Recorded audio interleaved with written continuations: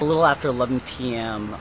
Last night, we had a call of a home invasion that had occurred in the 2600 block of River Plaza Drive in North Natomas. When we arrived, we found one male victim who had been shot and died at the scene. He's identified only as a male, 26 years old at this time. Based on our preliminary investigation, what we have thus far is two residents there, two male residents, heard a knock on the door. When they opened the door, two male blacks armed with guns made their way into the house.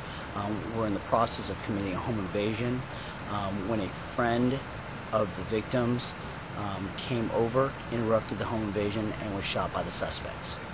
The suspects right now are described as two male blacks, late teens to early 20s, ranging in height from 5'6" to possibly 6 foot, and 140 pounds to possibly up to 200 pounds, wearing dark hoodies.